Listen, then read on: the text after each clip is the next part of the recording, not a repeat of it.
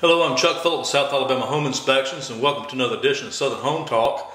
I'm at a brand new service panel for this house, also known as a sub panel. And if you've got a relatively new house, you're going to see this type of breaker system in it more than likely. And you'll notice that there's purple and white buttons that go up and down here. These are individual breakers. And some of these are ground fault, others are arc fault, and it could be a combination of the two. And so if you're using your hair dryer or whatever, and all of a sudden it stops working, if there's not a GFCI receptacle in the bathroom, this is where you're going to have to go to reset that circuit.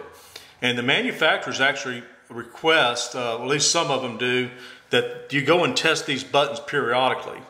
And that's to make sure that they're still functioning.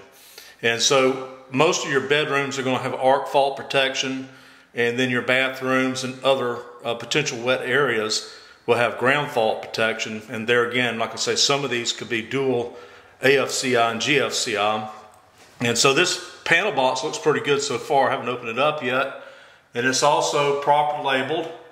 And so if you're selling your home, and you live in an older house, you don't necessarily have to add these GFCI breakers or arc fault breakers if it wasn't code at the time.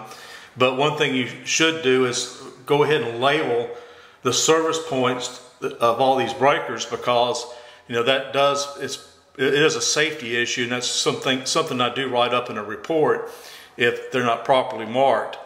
And so I kind of figured I would share this information with you, so you'll know if you've got a new house, you know, what this particular style of breaker is for, and all of a sudden you don't have power at any point in your house. This is where you need to come.